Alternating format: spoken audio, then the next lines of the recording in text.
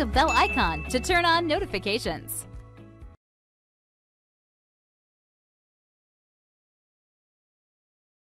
So now that we've seen how to create a pivot table using recommended pivot tables, let's take a look at how we create one from scratch. Now there's a couple of different ways that you can do this. Now, one of the methods you can use is pretty much what we did in the last lesson. We can click in our data, in our table in this case, jump up to the insert ribbon, and in that first group, we have an option for pivot table.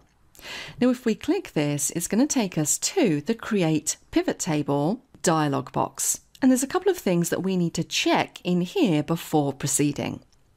So the first thing you'll see in here is it says, choose the data that you want to analyze. And then we have a couple of different options. We have select a table or range or use an external data source.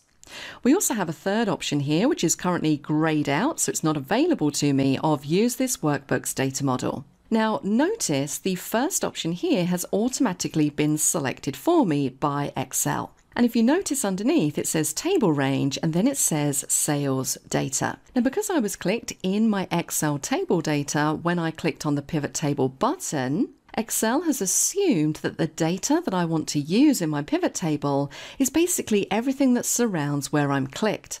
And because we named that table sales data, it's picked up the sales data table. So in this case, this is exactly what we want to use. However, before we move on, let's just explore this second option of use an external data source. Now, you would use this option if maybe you have data stored somewhere else, so outside of this particular workbook. So you might have that data stored in an Access table, or maybe you have it stored in just another Excel file. If that is the case, if you want to use that data in your pivot table, you can click on Choose Connection, browse for more at the bottom, and it's going to open up your local drives, and you can go in and select the file that you want to import. So that is what that second option is all about.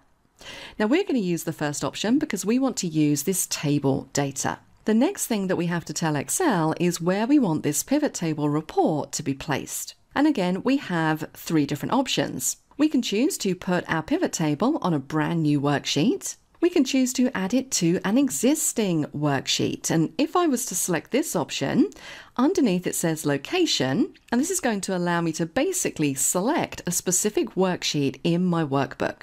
Now, I only have one worksheet, and that is called sales data. But if I had another one listed down here, I could choose to place that data on that particular worksheet. I could even choose to put my pivot table on the sales data worksheet. Now, I wouldn't recommend that you do that. It's always good to get into the habit of separating out your data from your analysis. So always have your raw data set, your source data, on a different worksheet to your pivot tables and your pivot charts. So in general, the option that I tend to select here is New Worksheet. Now, once again, there is a third option where we can choose to add this data to the data model. Now, again, because this is a beginner's course, I'm not going to go down this rabbit hole, but this option here basically allows you to combine different data sets into one. So if I had 4 Excel tables containing data, I could add them all to the data model and then create pivot tables based off of that. But for the time being, we're going to stick with New Worksheet. Let's click on OK. Now notice at the bottom straight away, Excel has created me a brand new worksheet. It's called Sheet 5. What I'm going to do is I'm going to move this worksheet to the right hand side of my data source just for readability. So I just need to click and drag and drop to do that. What I'm also going to do is rename this worksheet.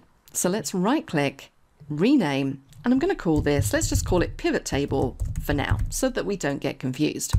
We can always come back at a later stage and make that more meaningful once we know what our pivot table is going to contain. And what you're looking at on this worksheet is basically a blank pivot table report. You can see over here, we just have this sort of little rectangle that says Pivot Table 13. To build a report, choose fields from the pivot table field list. And over on the right hand side, you can see the pivot table field list.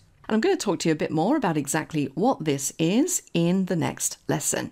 But that is kind of how you get started creating your pivot table. Now what I want to do here is just show you another method that you can use. So I'm going to right click and let's just delete out this worksheet and go back to our data source.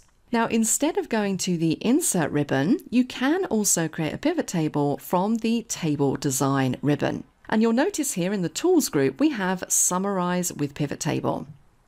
And this is basically going to take you to exactly the same create pivot table dialog box. So once again, I want to use this sales data table range and I want to place it on a new worksheet. So all I need to do is click on OK and I have exactly the same thing. I can move my worksheet, right click and rename this pivot table and hit enter. So very straightforward and simple to start creating your pivot table from your Excel table data. If you're not a subscriber, click down below to subscribe so you get notified about similar videos we upload. To see the full course that this video came from, click over there. And click over there to see more videos from Simon Says It.